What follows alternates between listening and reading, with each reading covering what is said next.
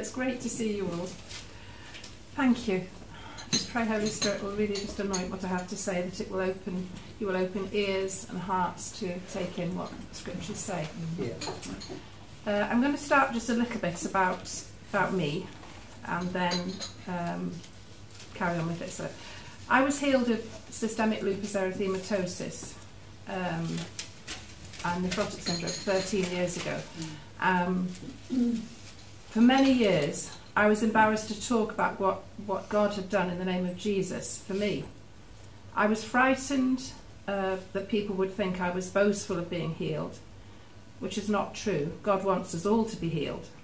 Also, I was frightened that people who hadn't been healed would be offended.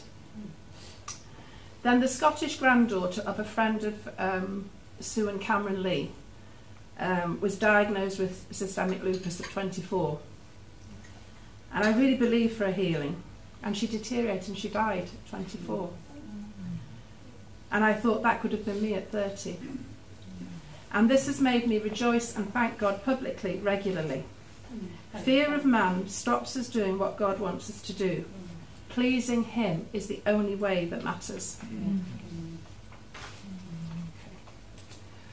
Right. What I share tonight is what I've read, heard spoken, understood from the Bible and commentaries, preachers, books, and what Holy Spirit has revealed to me. It's my heart. Good. So I have no intention of offending anybody, but it's my heart. Our identity is in Christ. It doesn't matter what the world says, and we need to know that our identity is in Christ and him alone. Yeah. The world comes in and says, oh, you're no good or whatever, but it's not true, it's a lie. Amen. Okay, 2 Corinthians 5:17. I think that's yes. Thank you, Ali. Therefore, if any man be in Christ, he is a new creature. Old things have passed away. Behold, all things have become new. Yes. This is the word of what God says who we are. Amen. And then John 17:23. It's me.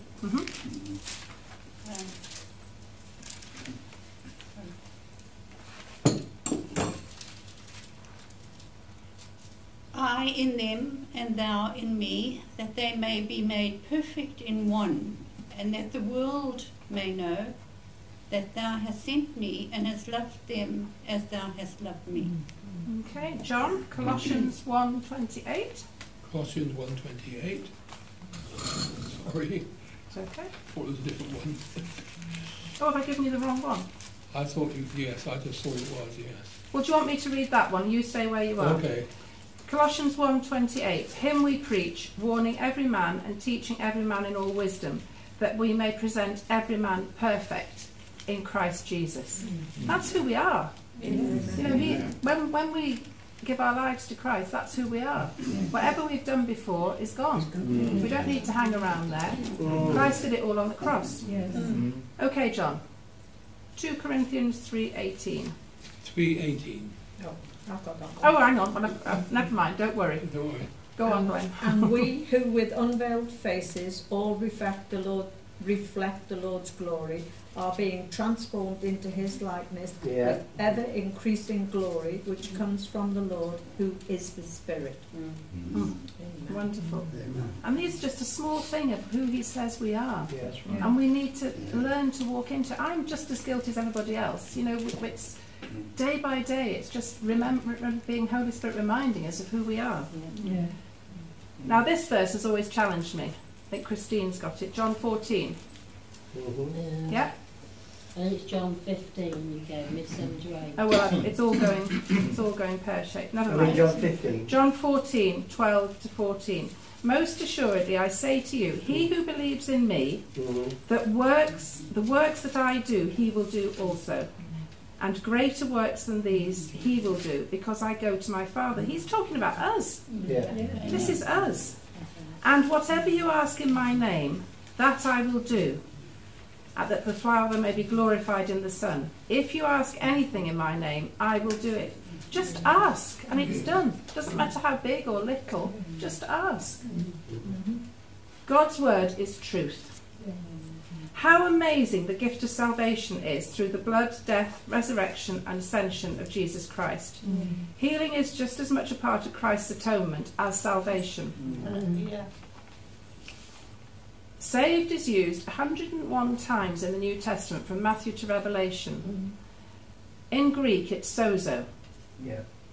Strong's Concordance number 4982 describes sozo as to save, deliver, protect, literally and figuratively, heal, preserve, save yourself, do well and be made whole.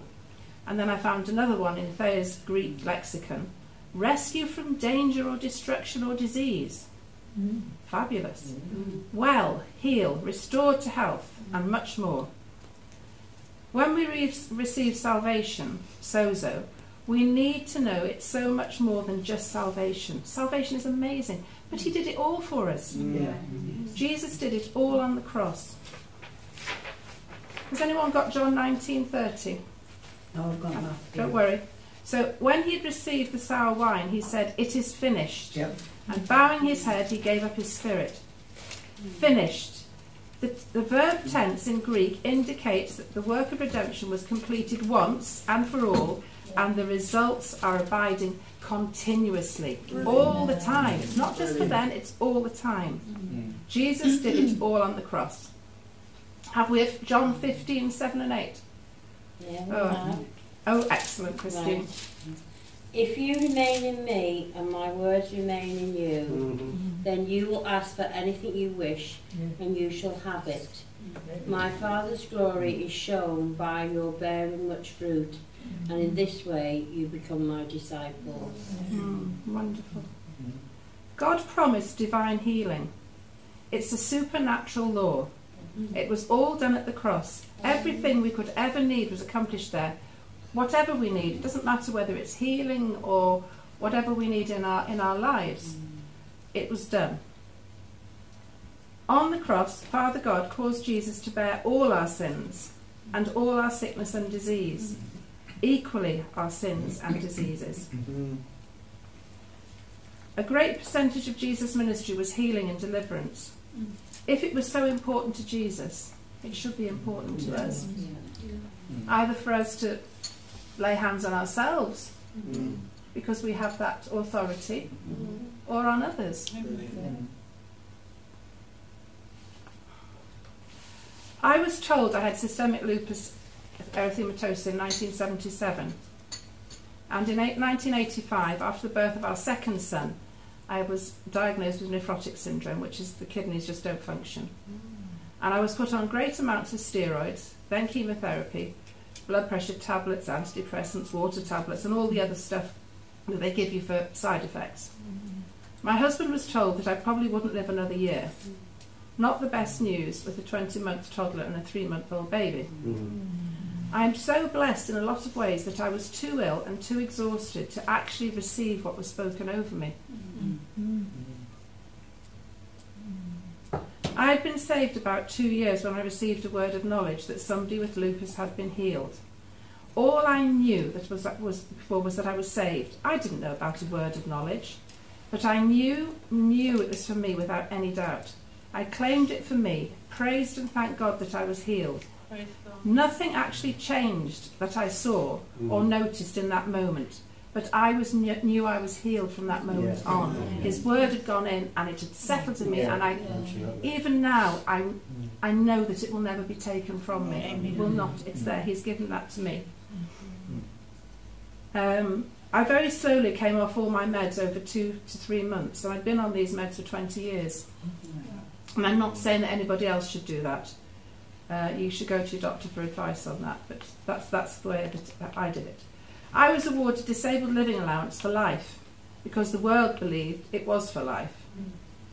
Once I'd stopped the tablets, I felt God prompting me to step out in faith and stop this DLA.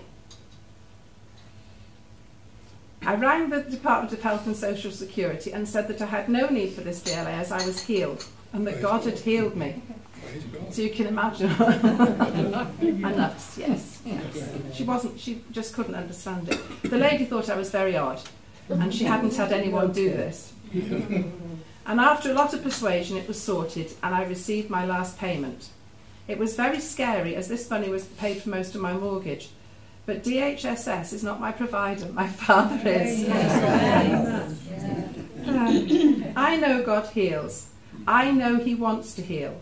I know that God does not give us illnesses. It is a lie. Illness does not give God glory, or he would get more glory if we were more ill.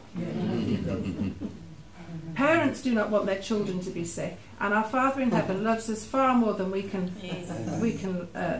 love, but far more than we can, and does not want us sick. Jesus wanted to heal all, and he did, except in Nazareth, his own town. They didn't believe this small town boy was who he said he was. Matthew 13:58. Matthew 13:58. Now he did not do many mighty works there because of their unbelief. 17 times in the Gospel, Jesus healed them all. Matthew 4:23 and 24.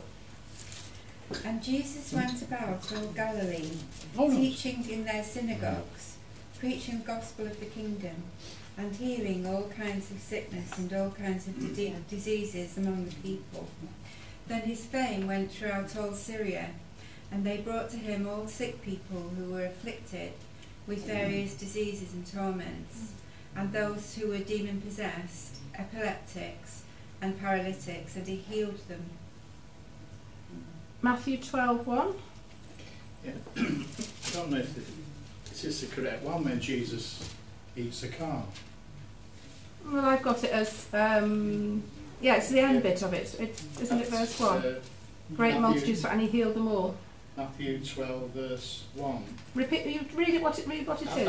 At that time, Jesus went on the Sabbath day through the corn, and his disciples were hungry, and he began to pluck the ears of the corn and eat. No, that wasn't the one. It's me making a mistake. What I've got is, when Jesus knew it, he withdrew from there, and great multitudes followed him, and he healed them all. Sorry, Brian. 47 times Jesus healed one or two at a time. Peter's mother-in-law was one of them. Yes. Our healing can be blocked by our lifestyle choices. What we eat. I love crisps, all the stuff that I shouldn't do. Stuff with salt, which I certainly shouldn't be. What we drink, or doing things that we shouldn't be doing. Sin. Unforgiveness. Unforgiveness is a big one. Blocks to healing. And, sometimes we just need Holy Spirit to drop in. These children from school that have hurt us in the past, and we haven't actually let it go.